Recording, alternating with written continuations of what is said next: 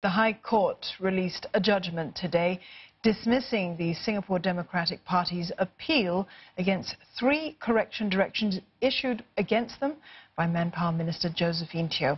Now, the directions were issued over an article and 2 Facebook posts that were made last year after the fake news law, POFMA, was implemented.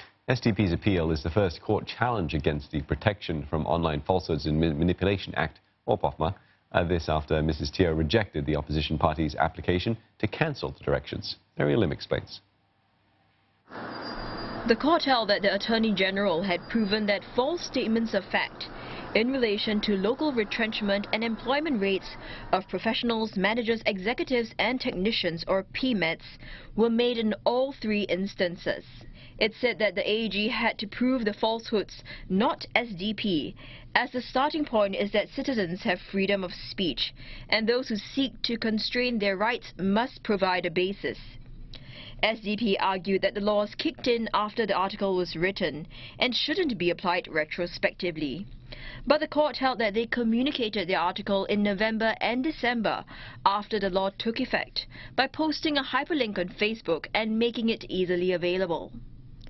SDP further accused the AG of cherry-picking its statistics by only showing figures from 2015 to 2018 to show that the number of local PMETs retrenched has decreased.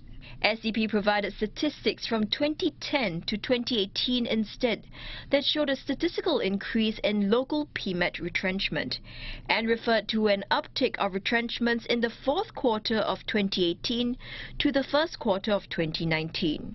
Calling SDP's arguments problematic, the judge said the article didn't hint at such a long time frame.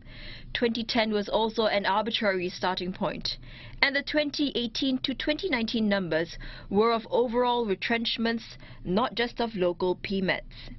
As for the graph in the 2nd Facebook post, SDP argued that it referred to the proportion of local PMET employments, not employments itself.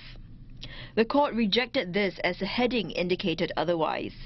It held that the graph showed decreasing local PMET employment, and that was false according to MOM statistics, adding that SDP didn't challenge the accuracy of MOM's numbers. In closing, the court emphasized that its role is to interpret the law and not to comment on how desirable policies are. Another appeal under the fake news law has been scheduled, this time brought by alternative news outlet The Online Citizen.